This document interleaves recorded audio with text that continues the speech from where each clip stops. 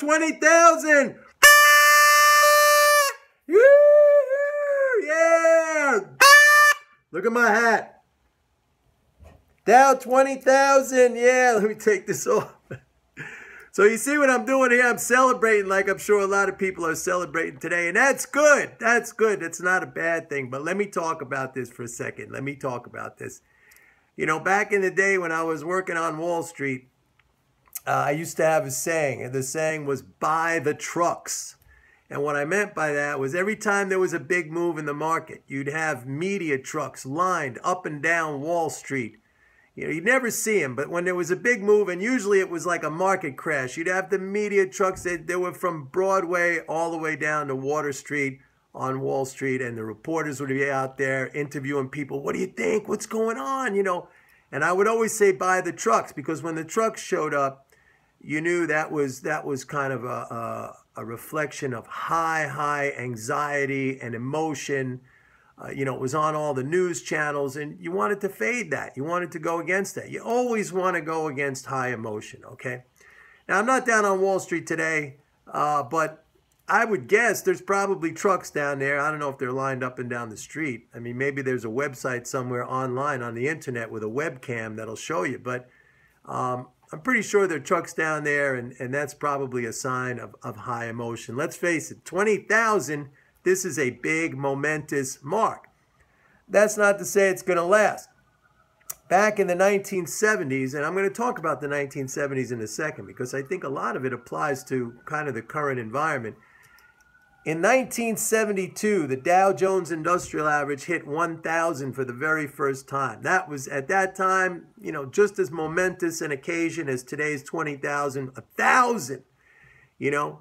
After it hit that 1,000, it took, 9 years for it to get back to 1,000.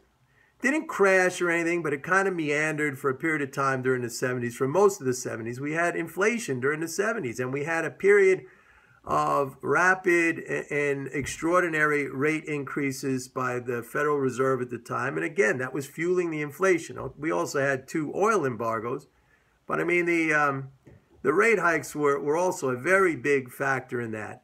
And, you know, as you know, I've been talking about these rate hikes as price setting, and I've been right. I mean, you see the inflation indicators going up. You see the dollar weaken. It hit a 7-week low yesterday. You see gold going up every time they raise the rate. So the Dow is at 20,000. Now, those of you who get my MMT Trader report, you know, a couple of days ago, I sent out an email saying, hey, look, I see the possibility of a rally. Some of us are short. I'm short S&P futures. I own stocks, but I have an S&P short futures position on. Some of you I know have the SDS, which is the inverse S&P index ETF. But I warned of this rally because bullish sentiment in the last week dropped down pretty low for the first time. It was actually, if you look at the AAII sentiment survey, that weekly survey that the American Association of Individual Investors puts out, bullish sentiment got down below its historical normal average for the first time since November 10th. And bearish sentiment shot up a lot too. And what I also know, and what I've been talking about, is that since the last 3 weeks, almost the last month, the fiscal flows, which had been negative year over year, they have flipped positive again. Not by a lot, but they have flipped positive again. So when I saw those things, when I saw the bearish sentiment building up, when I saw the positive fiscal flows, I said, hey, you know, you might want to protect yourself. I said, buy some SPY or QQQs. Some of you did. Some of you were not able to. That's okay. Let me just say that any position, every position is a good position if you know how to manage it. And of course, management comes down to self-management. And that's the part I want to talk about. A lot of people probably buying into this today. There are a lot of people probably getting, you know, stopped out, who are people who are short. This entire rally since November, which I predicted, you know, I was long going into the election when everybody was selling. Let's you know, just lay everything out on the table here, okay? But this entire rally has been based on expectation. It's been based on expectation of a big Trump stimulus. And while that may happen, I'm not saying it can't, the first thing he's done so far, the first tangible thing that we have seen was a freeze in federal hiring. Now, that's not bullish. It's maybe not the most bearish thing in the world, but it's not bullish. That's the very first thing he did, all right? And he's also been talking about, and his people have been talking about big-time spending cuts. I talked about that guy, Mickey Mulvaney, yesterday, who's going to be Trump's budget director. That guy's a full-blown austerian, right? He wants austerity. He wants to cut. So this is all based on expectation. All based on expectation. And the one concrete thing that we have seen so far has been a freeze on federal hiring. All right, so there's that.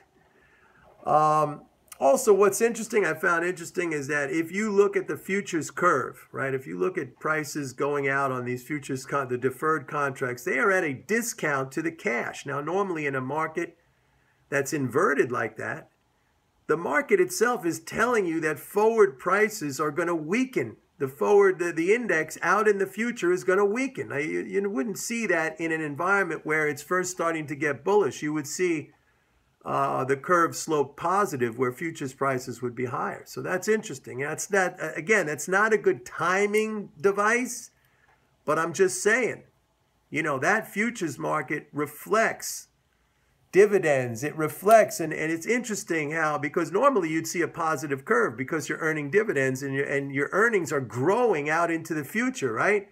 But under an inflationary environment, as I've been saying, future earnings, the purchasing power of that basket of earnings, that money, is worth less. And by the way, if you are a value-based investor, as I am, you're finding it harder and harder to find cheap stocks, undervalued stocks. They're just not out there. I went through a list yesterday. I sent some stuff out yesterday to MMT Trader subscribers, but it's hard to dig them up. So there you have it. So what do? I got some emails, people saying, Mike, I'm really confused. Being confused is normal because we don't all the time have enough information, all right? I mean, the market it gives us all the information we need to make money, but it doesn't give it to us, all at once like here. Sometimes we have to wait. I tell people sometimes you have to wait. And confusion, if that's the emotion you're feeling, confusion is another form of impatience. Okay, it's like, I want to know right now everything. What's going to happen? We don't know. So when you don't know, you have to wait.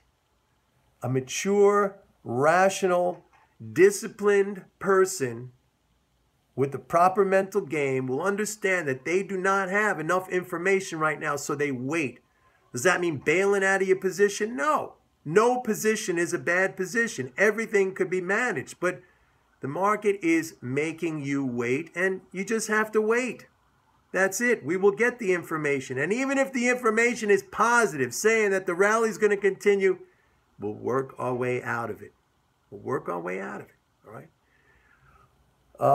So I wanted to make that point. It's very, very important to understand that if you're saying things like, I'm confused, that's just another way of saying you're impatient.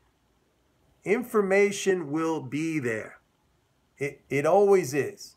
But it doesn't mean it's going to be there on your beck and call, just like, like a child who says, I want my toys right now. You got to wait. All right. Talk to you later, everybody. Dow 20,000, yeah!